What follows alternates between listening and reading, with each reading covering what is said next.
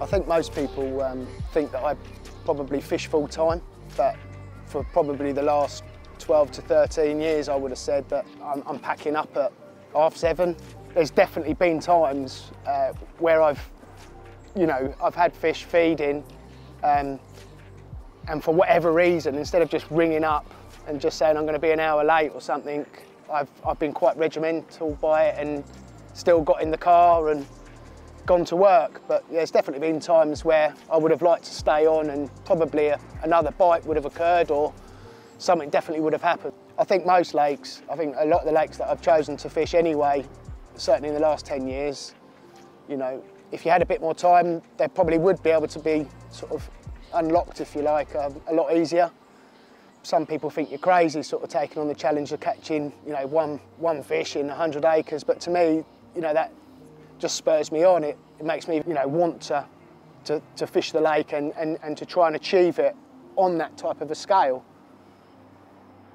My angling's changed considerably in the last 12 years, with the way that my work and fishing. And I think a lot of the time, you're always trying to create something. So whether or not it's sight fishing, find the fish, fish for them, or get the bait to work for you as well. And because I do a lot of sort of baiting up and sort of prep work, and there's a lot of that goes into it. And so when I'm not at the lake, quite a bit of the time, I feel that the way that I angle, that my baiting up and the food that's out there, even with my rod's not in the water, I feel that is massively contributing to the way that I fish. I suppose sometimes you can get yourself, into a bit of a downer, like when you're watching other anglers staying around for 2 or 3 days at a time and,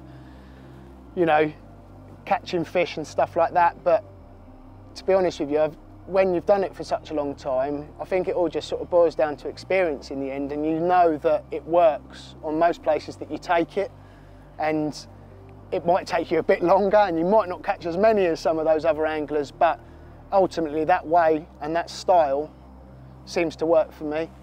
Don't get me wrong, sometimes it can be really difficult to, tear yourself away from the lake, but, most of the time, if it hasn't happened in that time period that I've been there, then the fish aren't there or something's just not right, and it's nice to step out of that bubble, go to work, get on with my normal stuff, and then I can think about, where I'm going to go, if I'm going to go back that night, or if I'm just going to let my bait fish for me that night.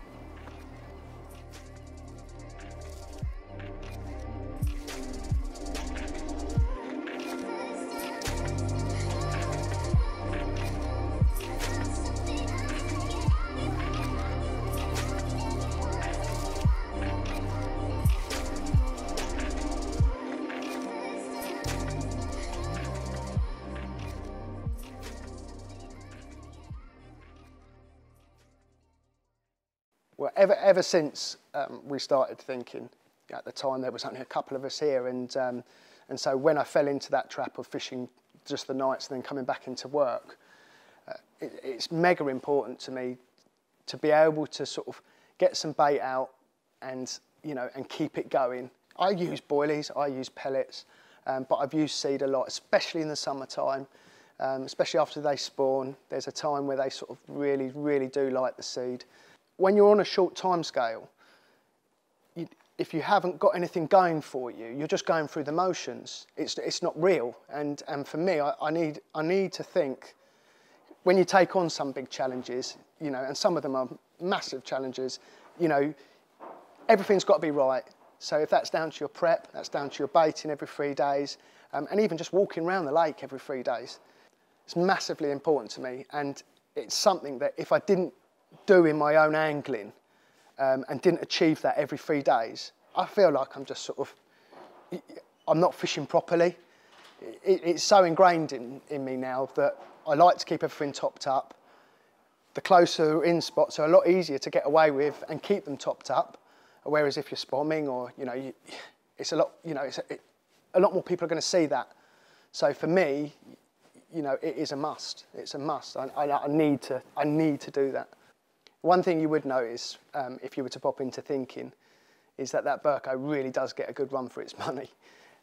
It's pretty much going, sort of, I'd say once every 2 days minimum, and that's because I put the particle on soak, depending on what I'm doing, and then the next day I'm boiling the particle, and then on the 3rd day, which is like I said, that it's that 3rd day that I like to get the bait in. I'm running it in the van up to the lake, and then obviously I'm sticking it on the wheelbarrow, and I'm moving around the lake and just keeping every single area topped up.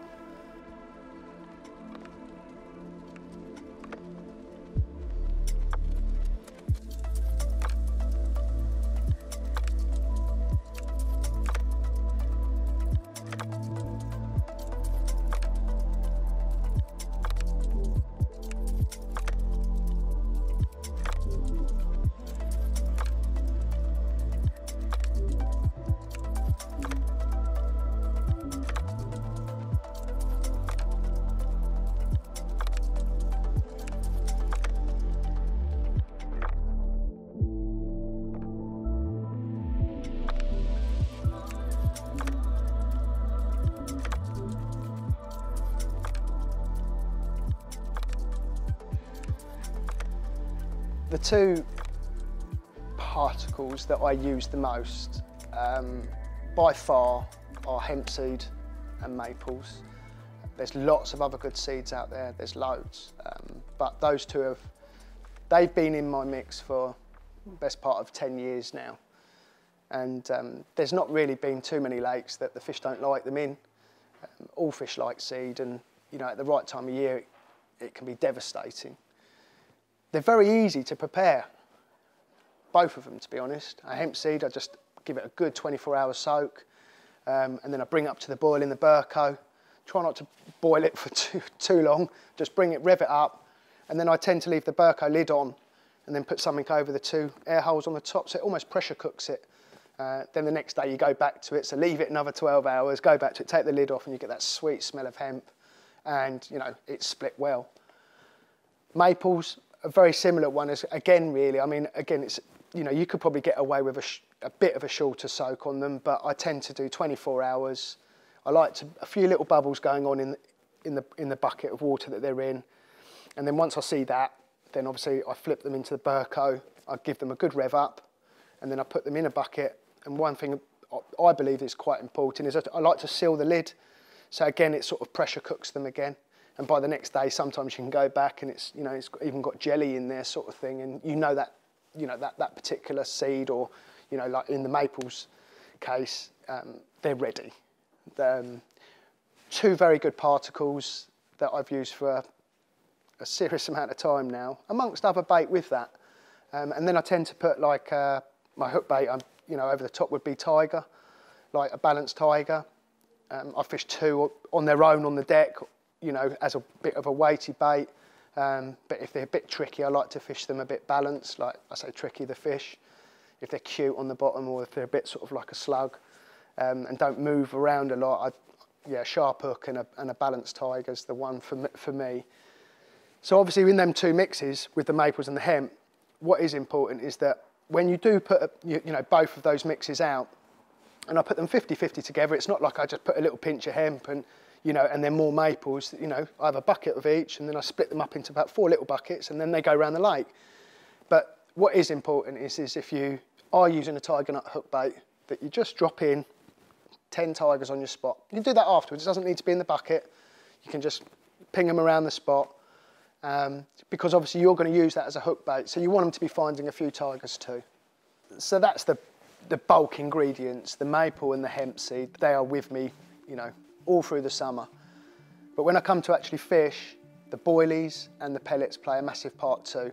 But one real big edge for me is liquidising my boilies, which I've spoken about in the past. Not only does it create a cloud and a scent in the water, but it really does get the fish going.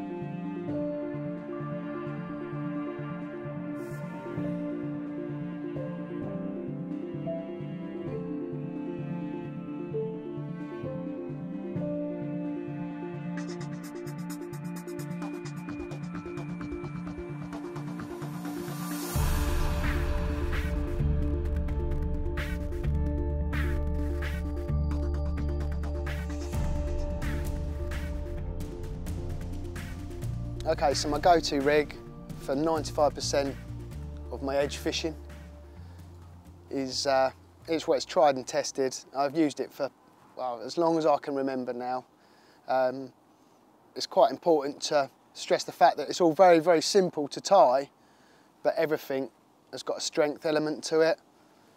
I've got about 4.5, 5 foot of lead core. There's a reason for that, and that's because when you're fishing close to snags or anything snaggy on the bottom, there could be mussels.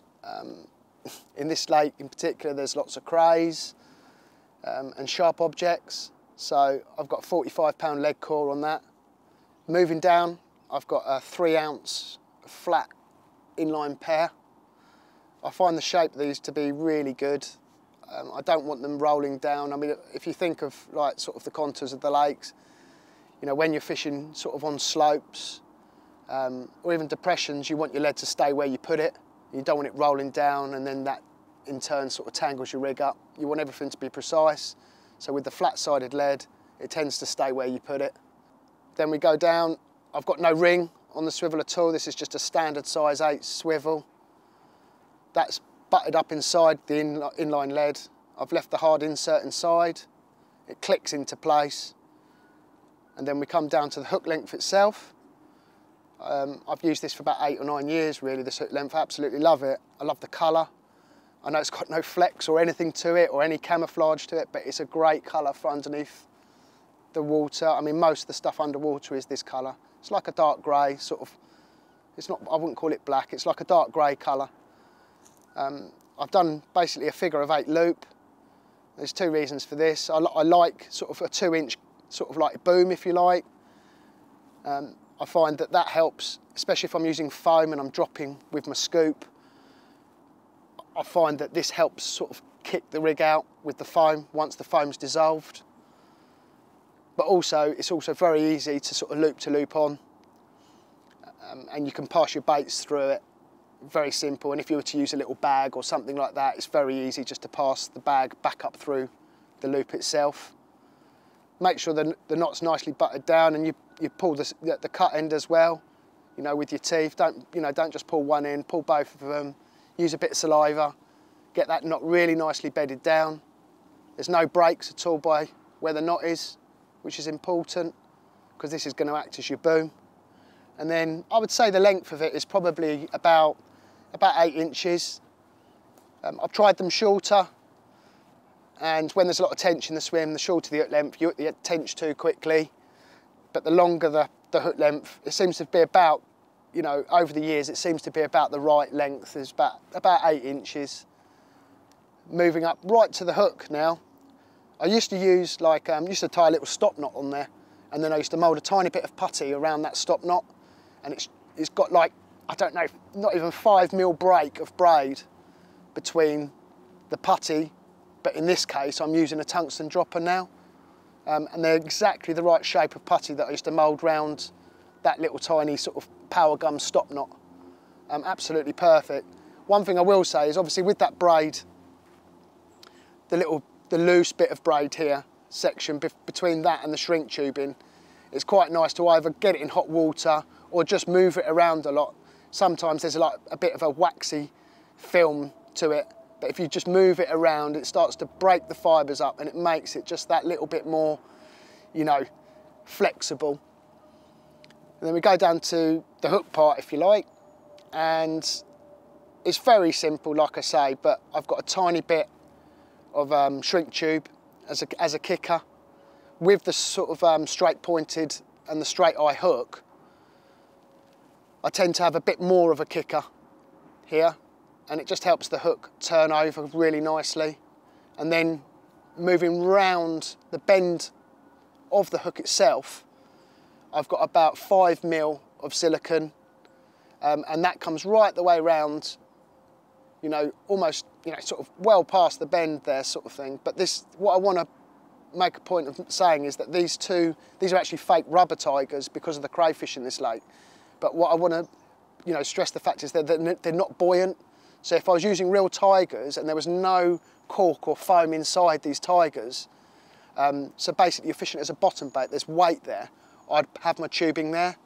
If I was corking it and I was using, you know, a traditional tiger and it was corked and it was balanced, that bit of silicone would be much further round, so it gives it more flexibility because the bait's balanced.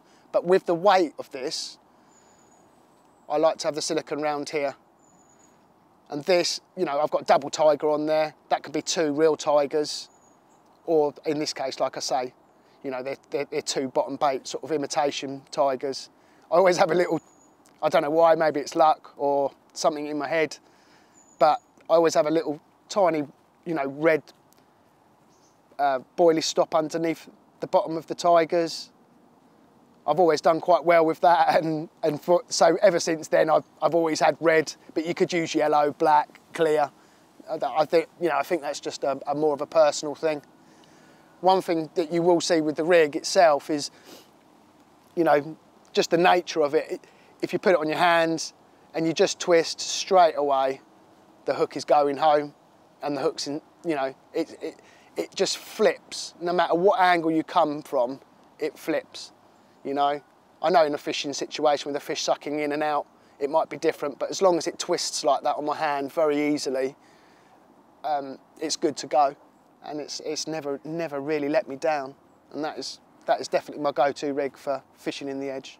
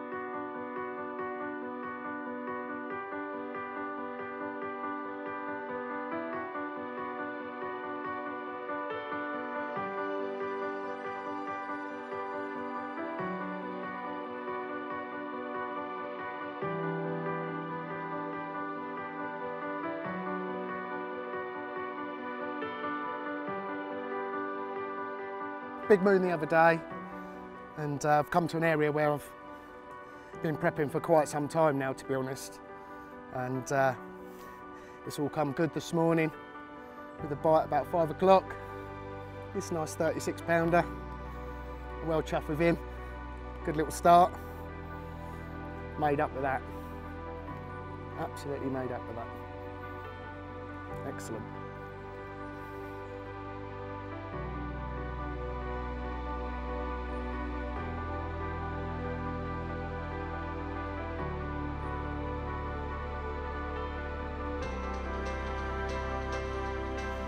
Always nice to see him go back. This one's in good nick. Nice clean mouth on him. Go back and fight another day. See you later.